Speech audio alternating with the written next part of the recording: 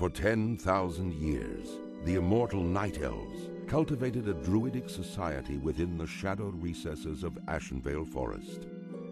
Yet recently, the catastrophic invasion of the Burning Legion shattered the tranquility of their ancient civilization.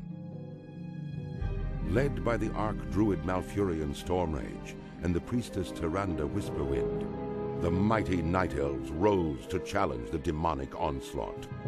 Though victorious, the Night Elves were forced to sacrifice their cherished immortality and watch their beloved forests burn.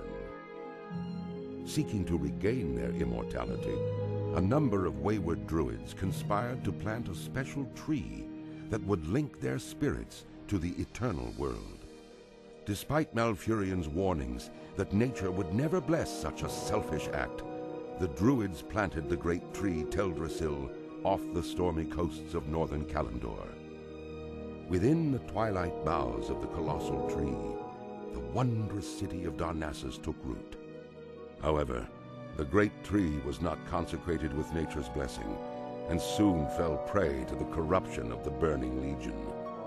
Now the wildlife, and even the limbs of the great tree itself, are tainted by a growing darkness.